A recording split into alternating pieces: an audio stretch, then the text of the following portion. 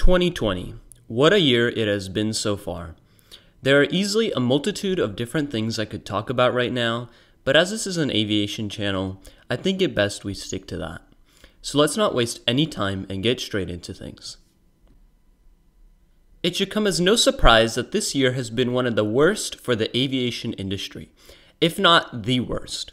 Airlines have been shattered financially, to the point where not even the aftermath of the 9/11 terrorist attacks can compete. The COVID-19 pandemic has left airlines hanging by a thread, presenting losses of up to $250 billion this year, bankruptcies, or simply airlines being forced to close their doors altogether. As CEO of Qatar Airways points out, it is truly survival of the fittest, serving as a hallmark to the fact that not even an airline of the richest country in the world is immune. But what airlines are at most risk? Well, just like the virus, it's indiscriminate. Everyone is affected, from cheap budget operators to rich national carriers. According to Bloomberg, these airlines are at most risk of going under within the next 2 years. However, predictions are predictions and are open to reinterpretations and an ever-flowing change in circumstances. Moreover, the calculations don't take into account government bailouts or other funding sources which may help keep operators alive. But needless to say, things are not looking good right now. And the repercussions of the virus don't stop there. Norwegian and Air France-KLM have both landed below the threshold, as have American Airlines and SkyWest. Pakistan Airlines have indicated that their losses have become unbearable and have asked their government to pitch in either via a debt-to-equity swap or long-term bond. Asiana Airlines is leaning onto Korea Development Bank with a loan of $1.3 billion, and Norwegian is in the works of acquiring a government lifeline worth up to $270 million.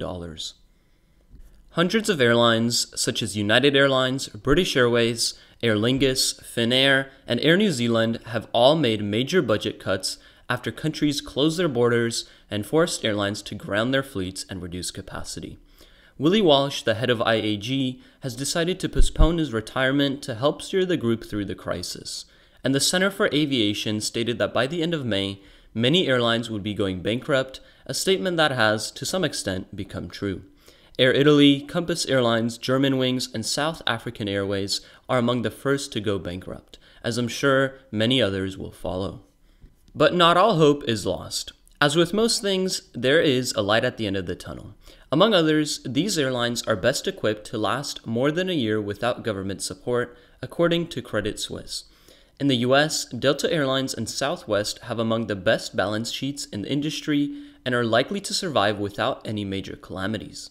And once things get back to normal and people start flying again, even the airlines that are struggling should be able to get back on their feet. But at this point, we'll just have to wait it out and see.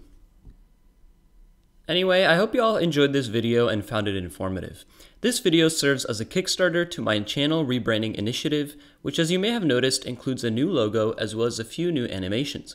It's been quite a while since I've uploaded these kinds of videos, and I want to make sure that going forward I'm staying fresh and up to date, both in content and in the quality of my videos.